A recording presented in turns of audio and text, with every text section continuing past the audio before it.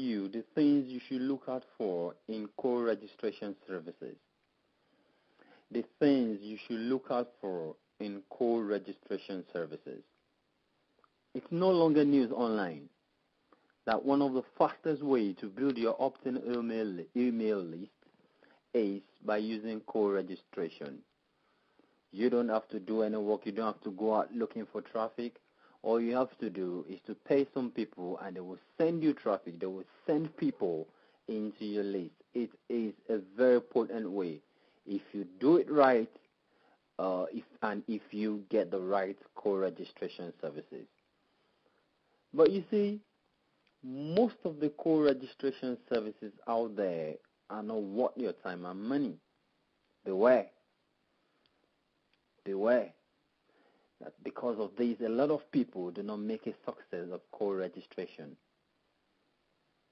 You see, there are loads of co-registration services out there, but very few of them are very, very good. Very, very few of them will deliver results. Okay?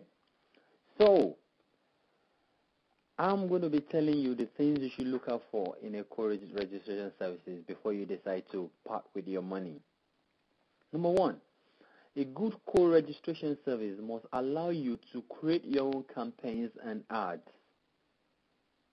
This is important because a lot of services will just sell to you a list of people they got from pre-checked services or heaven knows where and sell to you.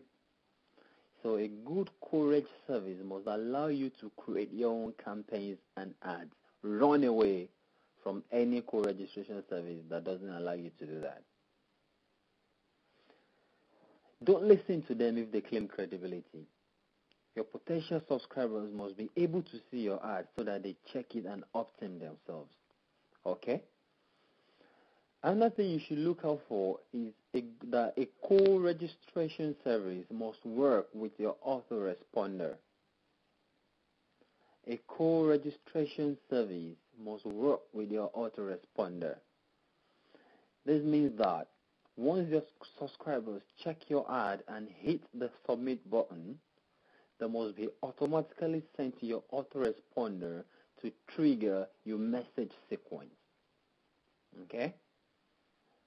A good autoresponder, a good co-registration service, must work with your autoresponder. You see, a lot of co-registration services will tell you they'll deliver your leads in a file so you can import to your autoresponder. Don't fall for it.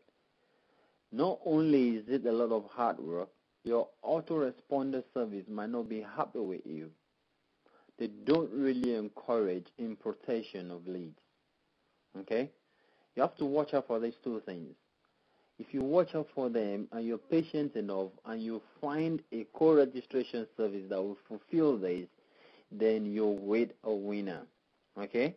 So let me go over it again quickly. A good co-registration service must allow you to create your own campaign and ads. This is because a lot of people out there, a lot of co-registration services out there will just sell you a list of people they got from pre-checked services. Okay? Then a good co-registration service must work with the autoresponder. This means that once your subscribers check your ad and hit submit button, they must be automatically sent to your autoresponder to trigger your message sequence. Okay? So please and please, no matter how tempting it is, never fall for any co-registration service that will not fulfill these two things I've shown you today. Thank you very much.